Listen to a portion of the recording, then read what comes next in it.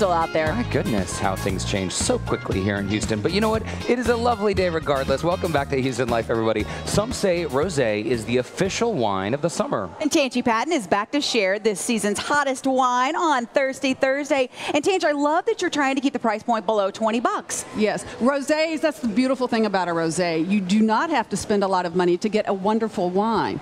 And the other nice thing I like about rosés, they pair with almost everything.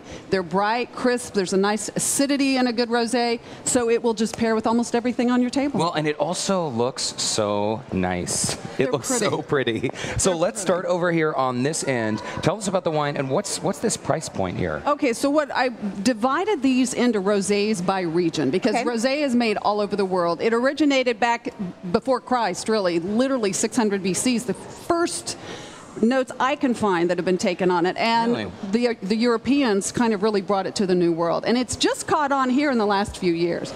So because of us. Yeah, it's one of my favorites. So now, do you always serve rosé chilled? I do. I don't serve it ice cold. It's good ice cold, but honestly, with the white wine, the same thing. If you'll let it sit out about 10 or 15 minutes, you'll start to appreciate a little bit fuller body and some more aromatics in the wine. I like mine to be not ice cold. Interesting. I always like my wines a little Drink colder. how you like it. So why don't we each grab a glass here? Because we're going to do some tastings, So these right? are both from Provence. So these are your traditional style rosé.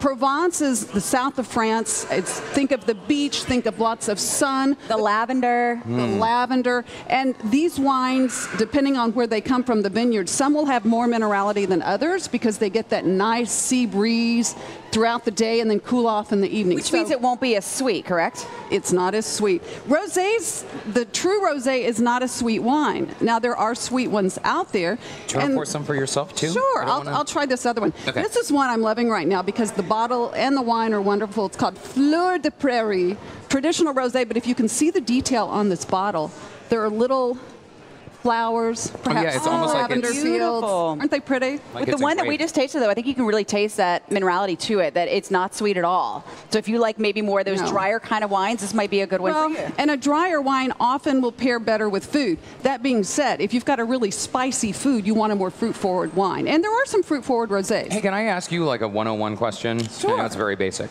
So what if you're doing the charcuterie plate in the beginning, right? You're serving a wine.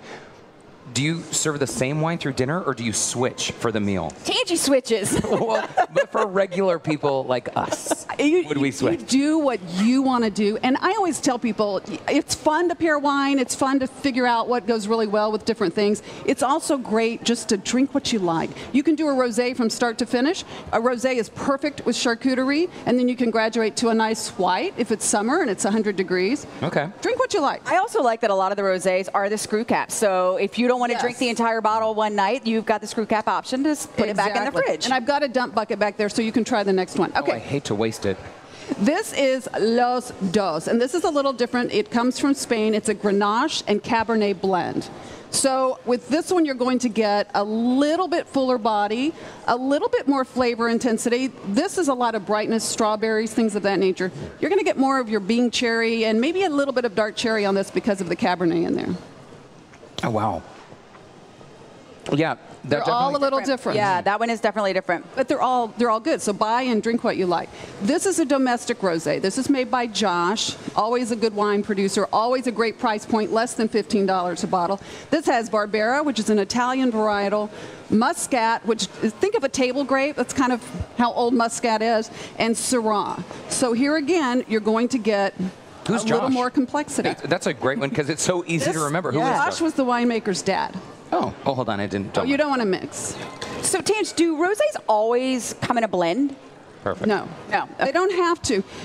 The thing with the rosé, it's made differently, is because when the grapes are pressed, the skins are only left in there depending on what the winemaker wants. It could be 1 day, it could be 3 days. The longer the skins are intact, the darker the color? Exactly. And that's why you get such a variation of color in the bottle. It all has to do with how long the grapes were left, the skins were left in the juice. And this is something also that should be served cold. Maybe you let it sit at room temperature for 10 minutes? Stick it in your fridge, let it chill down, and try it. Pour a glass, drink, take a sip of it, wait 5 minutes, and watch how it changes. And see how you like it. I think this was just kind of smooth. You know, sometimes wines can have a little bit of that little bite at the end and the acidity to it. This is so nice and smooth that on a hot summer day you can just really enjoy it. I love rosés. They're also great with oysters for oyster fans out there. This is a wonderful wine.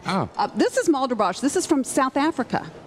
I love the name. Again, yeah. Malderbosch. You know, honestly, we've talked about this before, Tanji. I'm embarrassed to admit it, but I will oftentimes, if I'm picking up a wine to take to a party, if the bottle is not pretty, I won't go for it. I know. You know? It's all about the label and the bottling. Go for this one.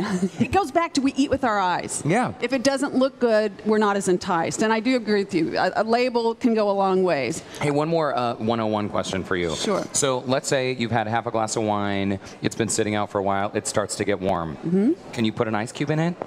Of course you can. I stick mine in the freezer sometimes if it's stayed out longer than I want to drink it. But that's not you know like what, guys, now they have like all the wine balls and different things that you can buy and put them in the freezer and chill them.